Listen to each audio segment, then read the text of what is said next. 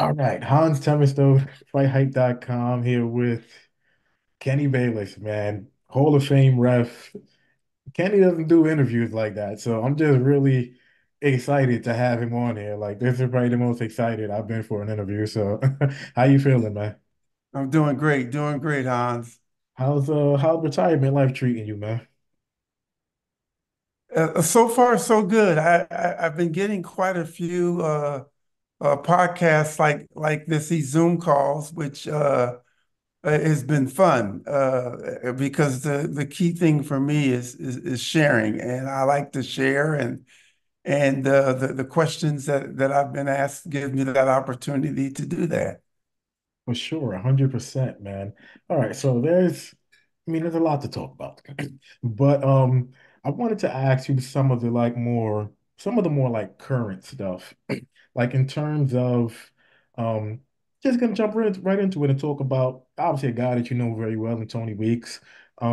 He's been getting like a lot of criticism for some of his stoppages. The stoppage that he had for Virgil Ortiz Jr. versus Frederick Lawson, and then the other one was Rolly versus Barrasso. What are your whole thoughts on it? Is it kind of hard to critique him because you've been in it for so long, or what are kind of some of your thoughts on it, man? Well, I'll tell you this, Hans, when we do our seminars, our seminars for referees are basically to make us better, to cover grounds of things that may have happened to one referee that may not have happened to another referee. And uh, in our seminars, fighter safety is the first thing that we discuss. Is fighter safety. And because, uh, you know, us referees, we have these fighters' lives in our hand. And the question for the fans, I know, is when we stop a fight, why, what was the purpose? And safety is the purpose for us. And we are taught that it's better to stop a fight too soon than to stop it too late because a fighter's career is actually on the line. And if we let it go too long, then that could be very harmful to the fighter that's receiving the punishment. So this part of our job is probably the most difficult, and for Tony, I know that in the controversial calls stoppages that he's had in the past, it has been because of safety. Um, um, Now, could he have let it go maybe a punch or two longer? Yes, but that's his call. He has to make that judgmental call because when it's all said and done, and it has happened to me, Hans, where a fighter got hit with a punch and he never got back up again. And it wasn't because I let him take too much. It was just that he just got hit with the right punch. And uh, yeah, it's a tough call. Uh, Us referees have to live with that decision when we make that decision. We only have seconds upon seconds to make that decision, and um, um, our physical ability to be in the right spot at the right time plays a big part in that. What we would do in the seminars that I mentioned is take scenarios like that and go over them, critique them, not to be hard on Tony or any other referee that had a stoppage that way, but to learn from it. And if we can learn from it, then it can make us a better official. Have you had one of those situations where, or can you remember a specific situation where a fighter took too much of a beating and it kind of like maybe scarred you a little bit and made you maybe a little bit quicker on the trigger because if when for example with Tony when he makes some of these quote unquote really quick stoppages, a lot of people will kind of look back at the fight that was Marcus Brown versus man, I forgot the guy's name, the cruiserweight. And he had like the big cut, like right down the middle of his forehead, and he was bleeding everywhere. But Tony, he allowed the fight to continue. So, if there like a specific fight that you can remember from your career where you was just like, damn, nah, I let that man just take too much of a beating. Like, what fight was that? Well, I can't recall of a fight that I did where I let a And fighter. and the fighter's name was Badu Jack. Just remember that, Badu Jack. But go ahead. Yeah, I was there that night, with on that fight with Badr Jack, and yeah, that was probably one of the worst cuts that I'd ever witnessed. The reason why that fight continued was because the bleeding was not bleeding into the fighter's eye. The blood was running right down through the center of his forehead. There was no blood going into the eye. So even after letting the fight doctor look at it, the fight doctor couldn't respond to Tony with uh, stop the fight because there was no danger there. There was no blood going into the eye. So though the cut looked ugly, Badu Jack was able to fight and defend himself. So with that being said, they let the fight continue. Us referees are in a unique position when it comes to if we feel that a fighter is taking a beating, because we can always call in on the fight doctor. A fight doctor between rounds can get in the ring. He can look at the fighter, make an assessment, and if he feels that the fighter is taking too much, he can advise us to stop it. Or if at any given time of the fight, if I feel that the fighter is taking too much beating during the round, I can stop it.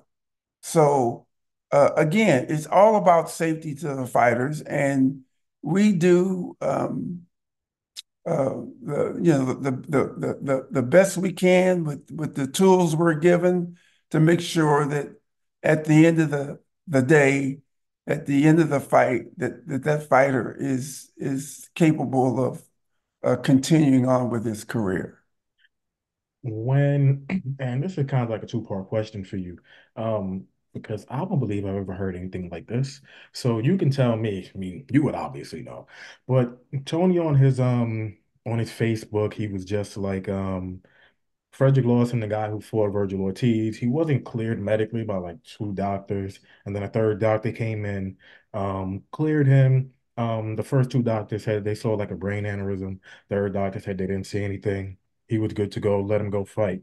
Now, Tony was just like, in the back of his mind, even though the guy was cleared to fight, he was looking at it from the standpoint of the other two doctors were saying that, all right, he has like this medical issue.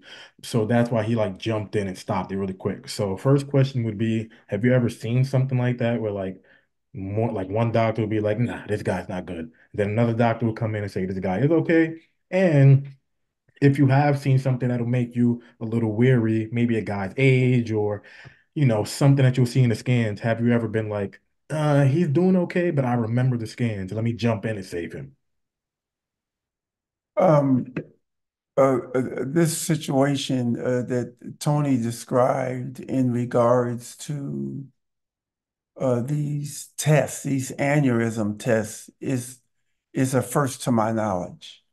In my 32 years of refereeing, I've never heard from either in another state or in the state of Nevada or anywhere around the world where there were tests being performed that came back positive first, and then a continued test was done that came back negative, and then the fight, uh, was sanctioned and the fight took place. I've never heard of it. Um, yeah, I don't know all the circumstances. So yeah, I can't comment on it because I don't know all the details. That's fair. Let me get your thoughts on because Errol Spence just recently came out and said like, he just underwent like his cataract surgery for like his eyes and things like that.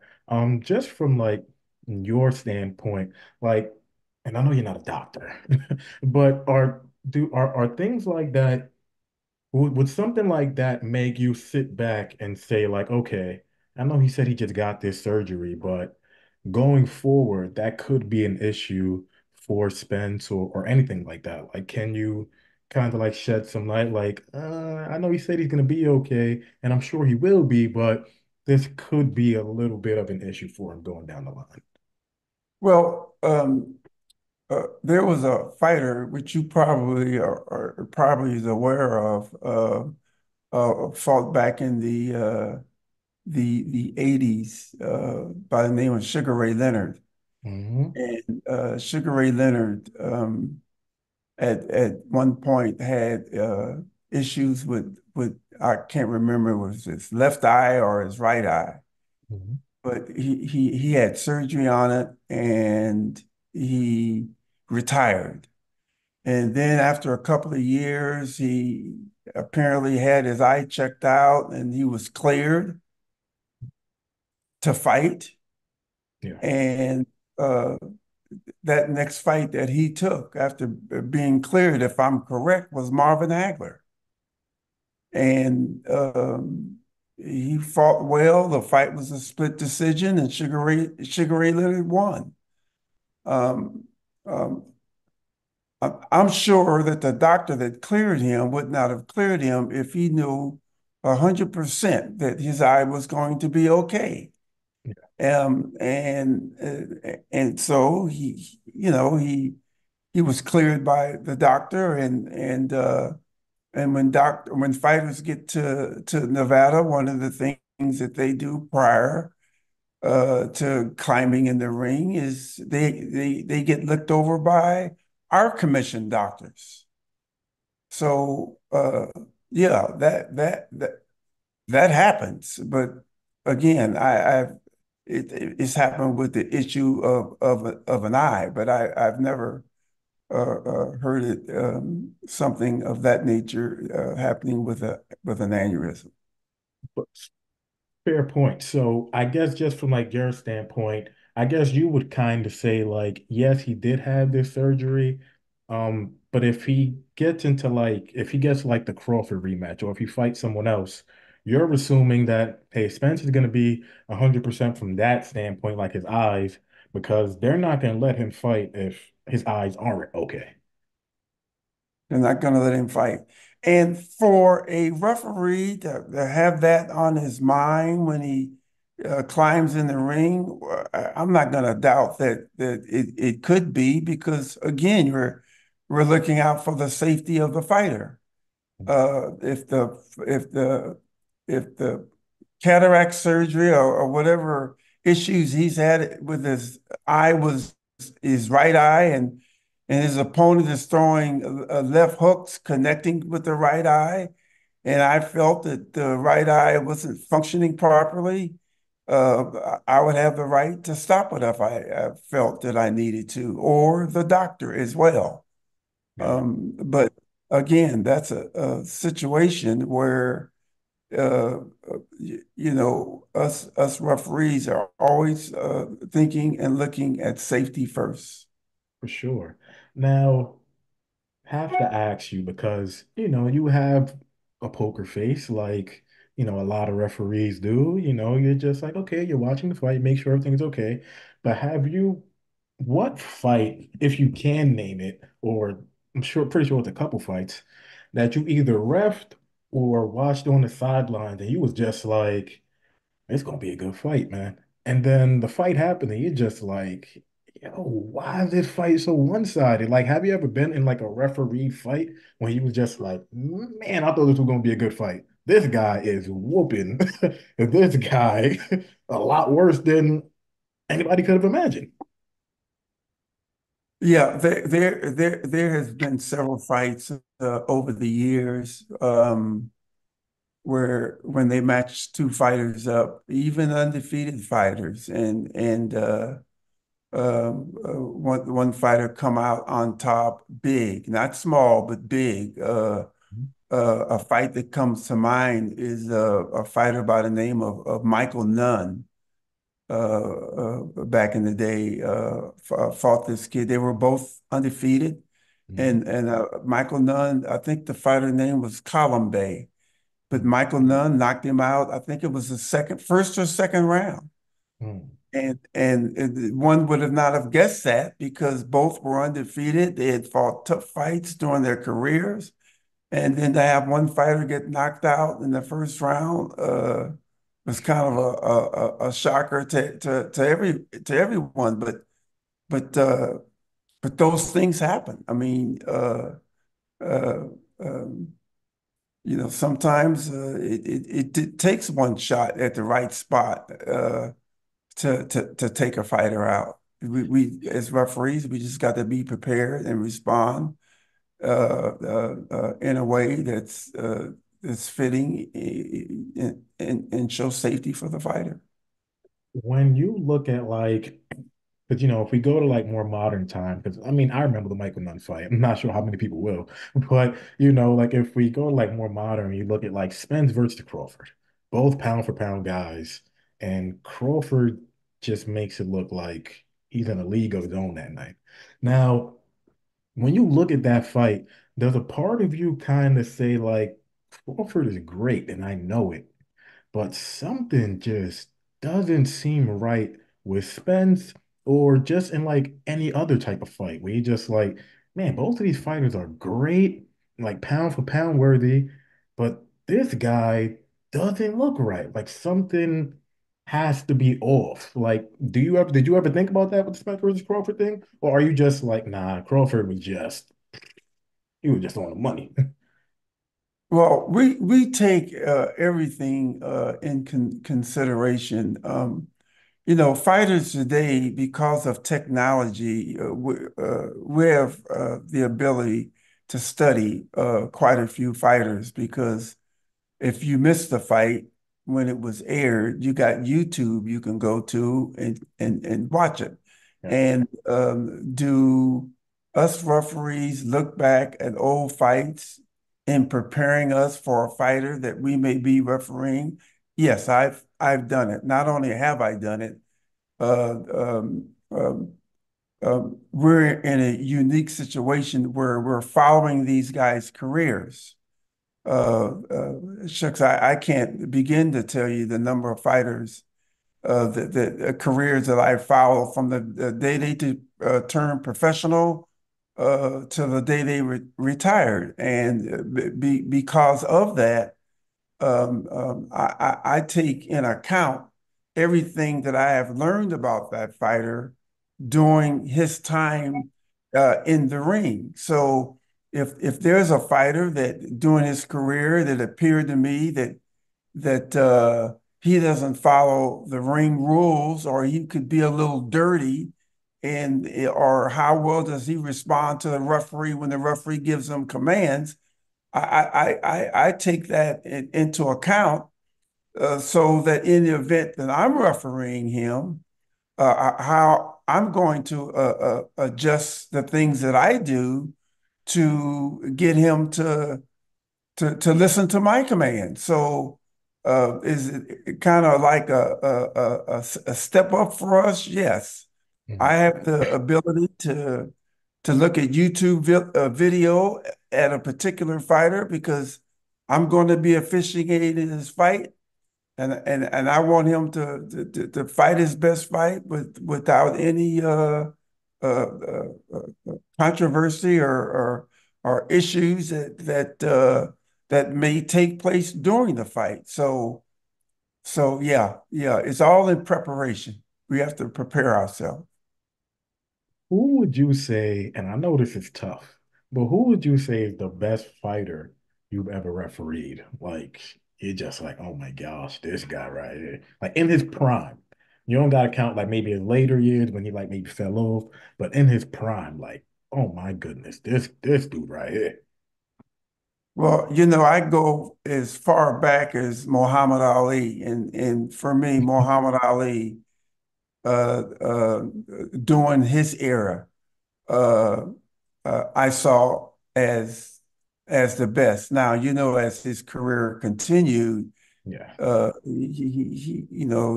he developed, or not developed, but he had a few losses in his career.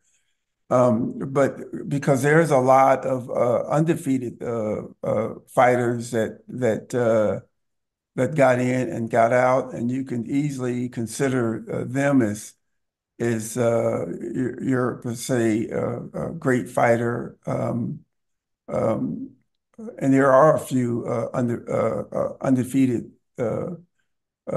fighters out there, from Floyd Mayweather to Andre Ward to Ricardo Lopez, and more, that have retired from the sport undefeated and without a loss on their record. And could you consider any one of them? Sure, you could. But for me, it's the era and time, because you can go back even further and say a guy like Sugar Ray Robinson, that at one point in his career had over 80 wins and no losses, but that was the era back then. Yeah. Uh, uh, to have 80 wins and no losses. And if you want to go back further than then, you can talk about Rocky Marciano, you can talk about Joe Louis, you could even talk about Jack Johnson. So it just depends upon the era that you grew up in and what you had the privilege to see with your own eyes dictates who one's best is. And for me, I think Michael Jordan said it when they keep saying that he's the GOAT, he's the best. And he said, I can't measure myself to Wilt Chamberlain and to Bill Russell and guys like that, because, they played basketball in a different era, and the era that they played in, they were the best. Yeah. Yeah. How how great was Floyd Mayweather, man? You've seen him up close. And when I've talked to a bunch of fighters that have fought him, and they always say stuff like, he was so aware of everything. He was so fast. Defense was always on point, hit harder than you thought. But just from your eyes, like what made Floyd so damn great? He was a student of the game. Um, and and I used to tell people, um, if you went to Webster's dictionary and looked up the word boxing, one of the definitions under the word boxing would be the art of self-defense. And and and there should probably be a picture of Floyd in that section as well, because in the sport of boxing, first you dodge the punch and then you retaliate. And no one does it better than him. He has the art of slipping a punch and then retaliating. So you can't hit me, but I can hit you. Yeah. And he does it better than in my eyes, better than anybody in the game. Now there are some young bloods that are coming up. If you went back in history, you could talk about Pernell Whitaker, Yep. who was a defensive fighter, and you can't knock him for his style because, like I said, if you looked up the word boxing in the dictionary, it would say the art of self-defense. And Pernell Whitaker was perfect when it came to back. And if you wanted to go back further than that, um, you could find other fighters in their different eras and the time that they fought, and they would be a perfect example of the definition of boxing. They had the art of self-defense.